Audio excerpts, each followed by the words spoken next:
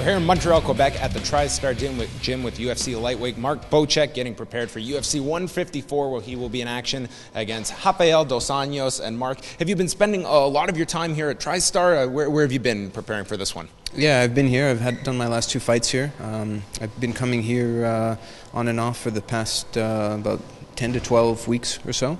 I've been here about 3-4 weeks straight, and I'll be here straight through to my fight. What has it been like kind of here at the center of all of this media attention that a George St. Pierre fight kind of commands with the primetime cameras and all of that? Has that been something different? Because you've trained at a lot of high-level camps where there is a lot of spotlight, but with George St. Pierre fighting in Canada, it's kind of a different beast. Yeah, it's a big pressure fight, and October was really crazy. I mean, he's pulled out all the stops, he's prepared, he's brought in a lot of people to come train with him, so there's a lot of deep talent in the room, as much as I've ever seen at a gym before in my life. So October was pretty crazy, still doing the finishing touches, but yeah, that's going to be a big pressure fight. I'm on the undercard, so I'll have my popcorn in time for that one. There you go. Well, you are involved in a very interesting fight with Dos Anjos, and 155 might be the deepest division right now inside the UFC. You're coming off 2 very big wins, especially with a guy like Nick Lentz, that a very, very tough out. At this point right now, getting a win over Dos Anjos, I mean, you're kind of at this stage, I think, where you're starting to become a real threat at 155 for a lot of people, but there's just so many names to navigate in that division. It's an extremely deep division, but we all know how it is now.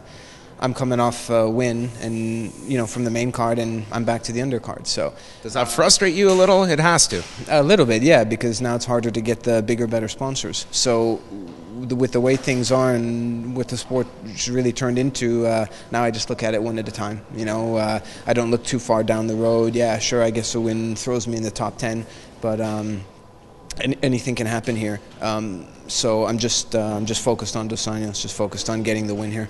You mentioned there what the sport has become. Can you elaborate a bit of kind of just from a fighter's perspective, your observations on what changes have occurred within the sport, maybe over the past year or plus?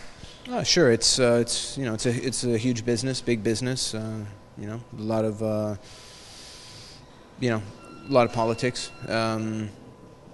Nobody wants to see 2 people that like each other fight each other. People want to see a hype fight. People want to see, some talk, some hype, some build-up. They want to see some entertainment along with the fight. And I get that. I understand that. But most of these guys, the talented guys, they're just fighters. They're not all like Chael Sonnen's, who's done a great job of marketing himself.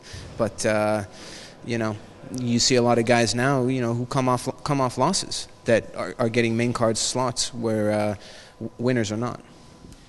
Looking ahead to Rafael Dos Anjos here, what are some of the key aspects here preparing for a fighter like Dos Anjos that you've been able to kind of ascertain from watching some of his fights? Yeah, he's a tough opponent. I've studied all his UFC fights. He's primarily a BJJ guy, but he's shown nice evolution in his striking and wrestling.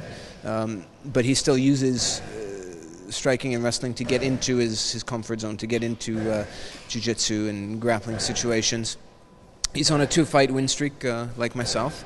It's a tough fight, but I think I have the edge in the wrestling and jiu-jitsu, and I've been training hard. I have a lot of southpaws to work with here, so I'm prepared. I'm confident for this fight. It's a tough test, but I'll be ready.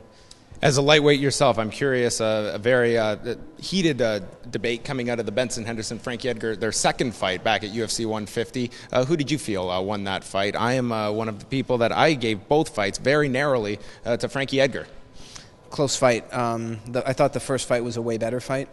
I thought the first fight Benson won. I just thought he clearly did more damage, and Frankie didn't stabilize the takedowns. The second one was really razor thin, but watching it, I did think Frankie did enough with the takedowns to win. I thought he was going to get his arm raised, but he didn't. Either way, it was a close fight.